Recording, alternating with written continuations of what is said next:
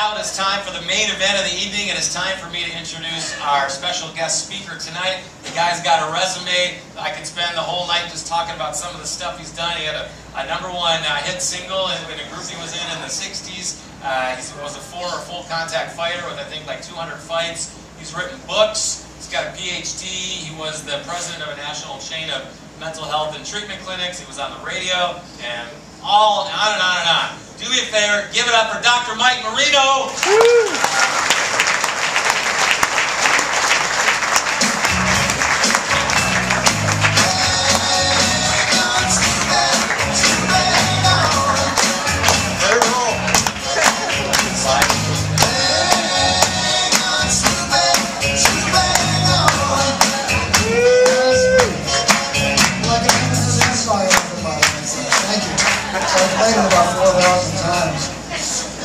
Great to be with you. I love being here at Lifeline. It's one of my favorite places in the world to speak. I was in the back. I couldn't really hear. Did Chad and Terry get married out here? Power vested in me, and I didn't know what they were. I didn't know what was going on. Now, this is one of my favorite places to come and speak. And tonight, the title of what I want to talk about is High, Higher, and Highest Recovery Works. And I think a lot of you have the high part down pretty good. You kind of figure out what that's about in your life. But I want to talk to you about living life on a little higher plane, moving towards recovery and a life filled with hope and purpose, and then aspiring towards some of the highest things that we possibly could.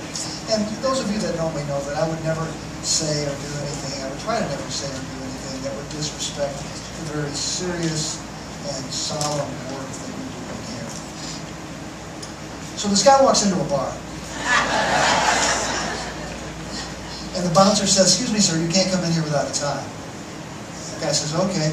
Goes back to his car, pops the trunk, takes out the jumper cables, puts them around his neck, ties a bow, walks back to the bar. Says, "Okay, can I come in now?" Bouncer says, "Okay, but don't start anything."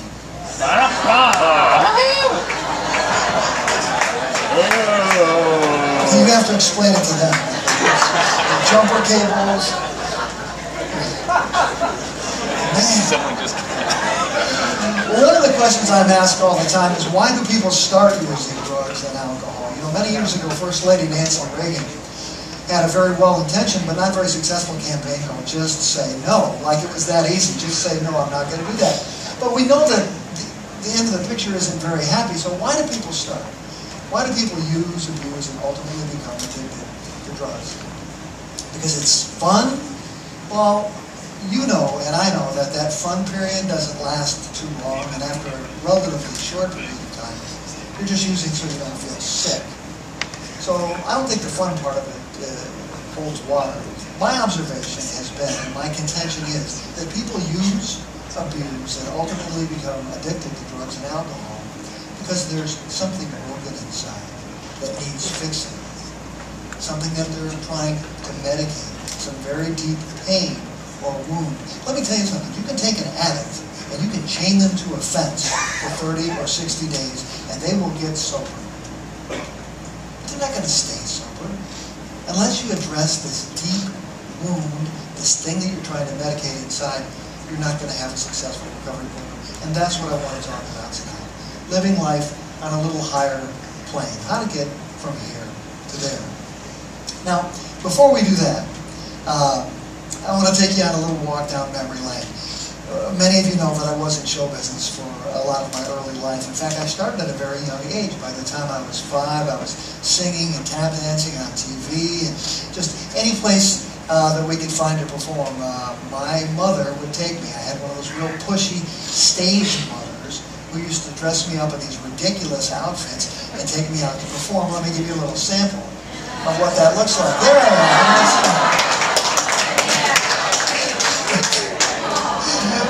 Now, I didn't notice it until I came here tonight and saw it on the big screen, but it looks like my fly is open here. So thanks, Mom. A little extra embarrassment. But as the years went on, I progressed and was in a lot of bands. And by the time I was about 19, I looked like this. This is what I looked like with a hairpiece. And thank you. Thank you. You're very kind. I'll go to the hair club for men tomorrow.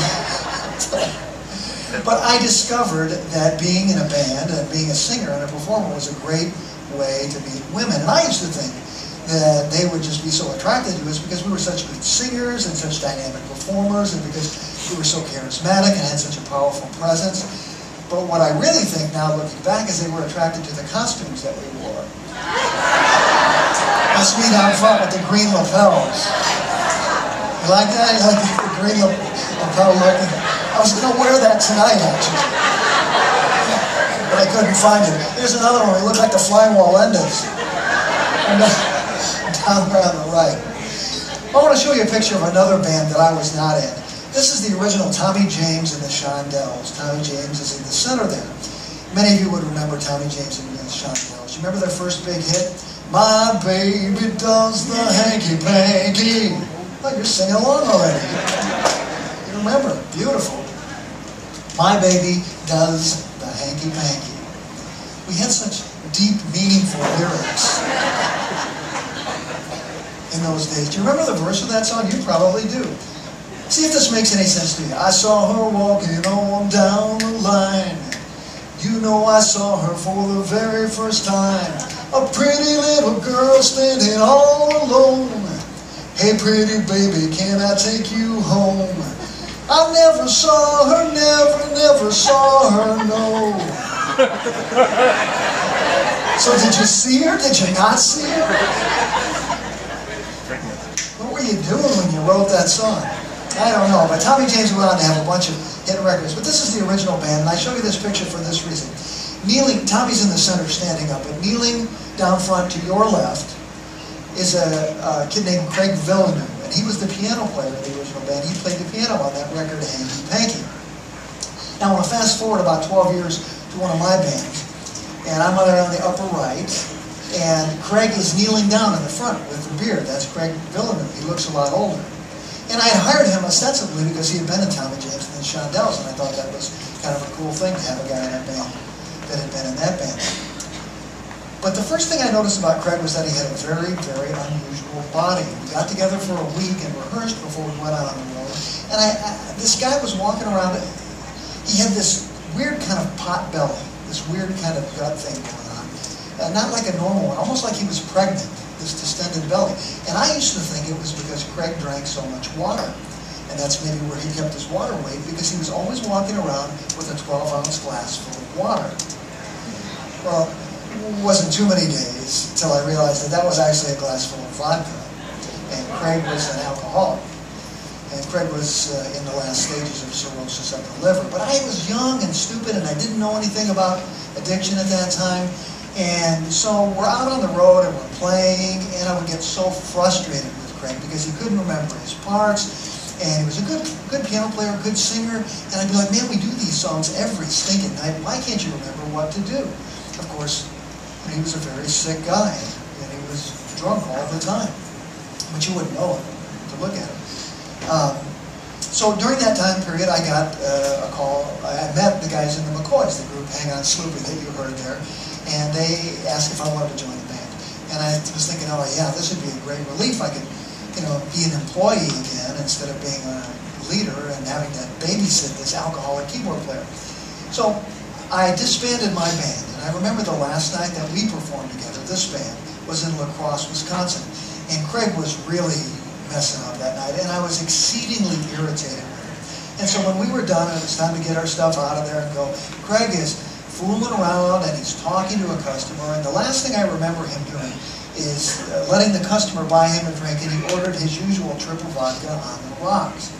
And I was not nice to Craig, and I felt really bad about it. So we went our separate ways, and about a month later I was with the McCoys and we were playing at the Flamingo in Las Vegas. And I thought, well, I'll give Craig a call. I really owe the guy an apology.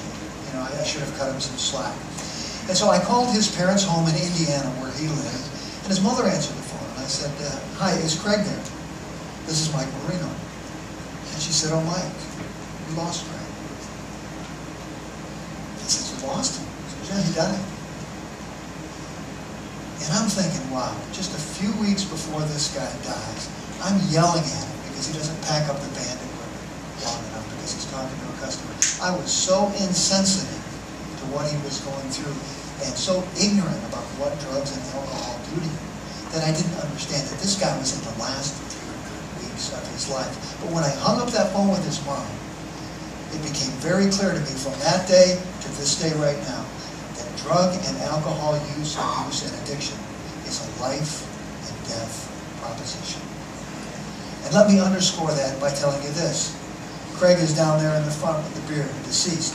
See the guy in the middle? Jim Fears, Kenosha, Wisconsin, deceased. See the guy in the upper left there? J.D. Sanchez, wonderful drummer, played with Morris Day in the Time. Sheena Easton, deceased. They're all gone. Drug and alcohol addiction is a life and death proposition. So today, I want to talk with you about living life on a little higher plane that will lead you into recovery, that will lead you into hope, that will lead you into purpose. The first thing that I want you to consider is the word voice. And I know you're working with step 11 and you're thinking about these things, and these are all things you can be thinking about, praying about, meditating in the days to come. One of the most common things I hear from people who are struggling with drug and alcohol addiction is they feel like they don't have a voice in life, that life just happens to them, that they are the victim of stuff. And this is what they're doing to medicate their pain. And it may be true that you are a legitimate victim of some very horrific things, but that lifestyle is not going to serve you well in your recovery. A lot of times you feel just like, I've never had a voice. So let's talk about what we can do about it. Because our goal here, as we work through the recovery process on a higher level, would be to develop an adult or a mature voice. One that says, I like this. I don't like that. I'm okay with this. I'm not okay with that. No, sorry.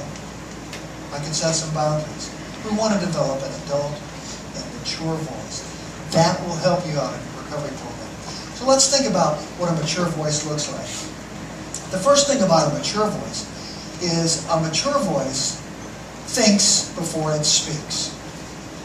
Now when you're using, you don't always do a good job at this. I think you know what I'm talking about.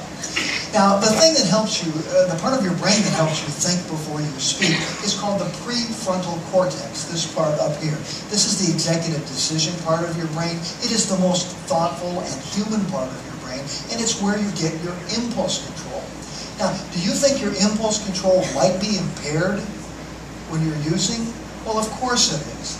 Now, a lot of you know that I worked for several years with Dr. Daniel Amen, who is the world leader in nuclear brain imaging. So I've looked at thousands and thousands and thousands of brains. Let me show you what a brain scan looks like of a normal brain. This is looking from the top down. In the front of your brain, the prefrontal cortex would be toward the ceiling there. And this is this scan looks at the surface of the brain, and it measures blood flow and activity. Now, do you think using alcohol affects your brain function? Well, there's an alcohol-dependent brain. Let's take a look at the prefrontal cortex there. The prefrontal cortex is affected by alcohol use. Certainly methamphetamine is not doing any good. What about marijuana? People say marijuana, well that's kind of a harmless thing. We should just legalize it. This is what a marijuana brain looks like. So you're not at the top of your game when you're using it. Oh my God. I mean, you're good at eating Cheetos. Awesome. That impulse control thing is a little bit impaired. Now, I have some good news for you. In the last decade or so, there's been some really great research out, and unlike we once thought, the brain has a remarkable ability to repair itself. So if you stop using it and make some healthy choices in your life, here's a couple years of sobriety. Big improvement, huh? Big improvement. So a mature voice thinks before it speaks. And if you help your brain function well, you will have a better ability to think before you speak, and your mouth won't get you into so much trouble. Another thing about a mature voice is a mature voice uses an economy of words. When you over-explain everything to try to justify your position in life, people don't believe you. There's a great line from a Shakespearean play, Hamlet. It's often misquoted, but what the line really says is, the lady doth protesteth to